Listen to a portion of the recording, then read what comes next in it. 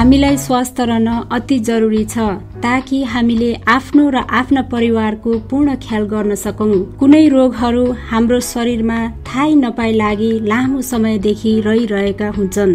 हाम्रो भित्री अङ्गहरूलाई छिया पारिरहेका हुन्छन्। तर यदि हामीले समय समयमा स्वास्थ्य परीक्षण गराई र खोपहरू लिएमा त्यस्तो रोगहरूको रोकथाम गरी रोगले गम्भीर रूप लिनबाट बाँच्न र बचाउन सकिन्छ।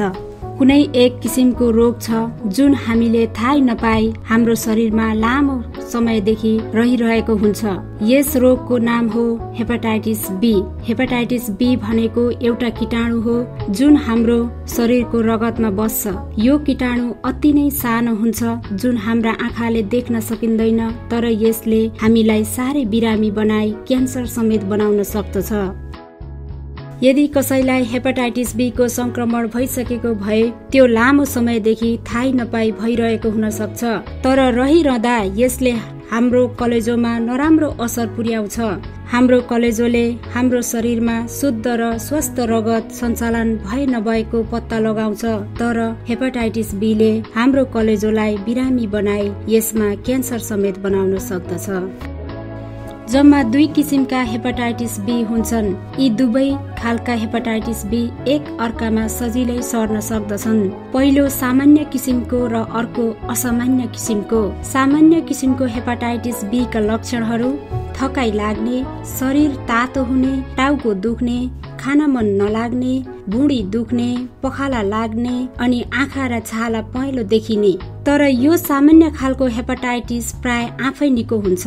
असामान्य खालको हेपाटाइटिस बी चाहिँ सिरियस खालको हेपाटाइटिस भएकोले यसलाई असामान्य भनिएको हो। प्राय यो खालको हेपाटाइटिस बी ले कुनै किसिमको चिन्ह र लक्षणहरू नदेखाइकन हाम्रो शरीरको कलेजोलाई लामो समयदेखि भताभुङ्ग पारिसकेर कलेजोमा क्यान्सर भएपछि मात्रै थाहा हुन सक्दछ। हेपाटाइटिस बी असुरक्षित यौन सम्पर्कबाट सर्छ। संक्रमित रगतबाट, जस्तै एउटै बिलेटले दारी वा कपाल काटेमा, एउटै ब्रसले दाँत माझेमा, एउटै सुईको प्रयोग गरेमा, यी चीजहरू साबुन पानीले धोए पनि हेपाटाइटिस बी रहिरहन्छ। हामीले नदेखे पनि हेपाटाइटिस बी रहिरहन्छ। त्यसैले यदि कसैलाई हेपाटाइटिस बी छ भने यी चीजहरू साटेर नचलाऊ। हेपाटाइटिस बी आमाबाट जन्मिँदै गरेको शिशुलाई पनि सर्दछ। यदि तपाईँ गर्भवती हुनुहुन्छ र तपाईलाई हेपाटाइटिस बी भए नभएको थाहा छैन भने स्वास्थ्य जाँच गराई आफूलाई हेपाटाइटिस बी भए नभएको पत्ता लगाउनु अति नै जरुरी हुन्छ। किनभने तपाईबाट जन्मिने शिशुलाई हेपाटाइटिस बी सर्ने बडो खतरा हुन्छ। यदि तपाईले उपचार गराउनु भएन भने हेपाटाइटिस बी संक्रमित आमा जसले खोप नलगाई जन्माएका शिशुहरूमा जम्मा 10 जनामा 9 जना शिशुहरूमा जीवनभर असामान्य किसिमको कलेजोको संक्रमण भइरहेको हुन्छ। कतिपय मानिसहरूले कुनै साधारण किसिमका क्रियाकलाप गर्दा हेपाटाइटिस बी सर्छ भनेर सोचिन्छन्, तर यी सत्य होइनन्। जस्तै अँगालो मार्दैमा, चुम्बन गर्दैमा, जुठो खाँदैमा, खोक्दा वा हाछ्यौं गर्दैमा, बच्चालाई आफ्नो दूध चुसाउँदैमा हेपाटाइटिस बी एकदेखि अर्कामा सर्दैन।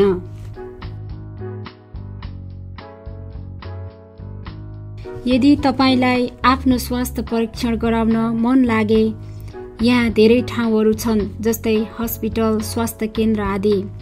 स्वास्थ्य जाँच गराउन र खोप लगाउन फरक कुरा हुन्छ। स्वास्थ्य जाँच गराएपछि आफूमा हेपाटाइटिस बी को कीटाणु भए नभएको पूर्ण रूपमा थाहा पाउन सकिन्छ र हेपाटाइटिस बी को खोप आफूले पहिले लाए नलाएको पनि थाहा हुन्छ। असामान्य किसिमको हेपाटाइटिस बी को कुनै उपचार छैन, तर बेलैमा स्वास्थ्य जाँच गराई खोप लगाए भने यो हुनबाट बाँच्न सकिन्छ।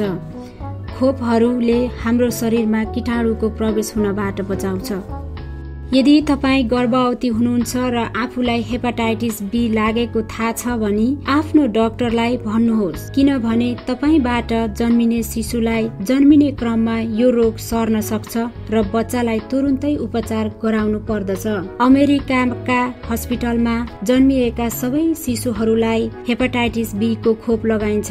यो यहाँको एउटा नियमित किसिमको बाल बच्चाको स्याहारमा पर्दछ। यो खोपले बच्चाहरूलाई हेपाटाइटिस बी हुनबाट र फैलिनबाट बचाउँछ। यदि तपाईलाई हेपाटाइटिस बी छ भने तपाईलाई खोप लगाउन सकिँदैन, तर निम्न कुराहरूमा ध्यान दिए यो कीटाणु अरूलाई सर्नबाट बचाउन सकिन्छ। जस्तै एउटै सुईको प्रयोग नगर्ने, एउटै ब्लेडले दाह्री वा कपाल नकाट्ने, एउटै ब्रसले दाँत नमाज्ने अनि यौन सम्पर्क गर्दा कन्डमको प्रयोग गर्ने।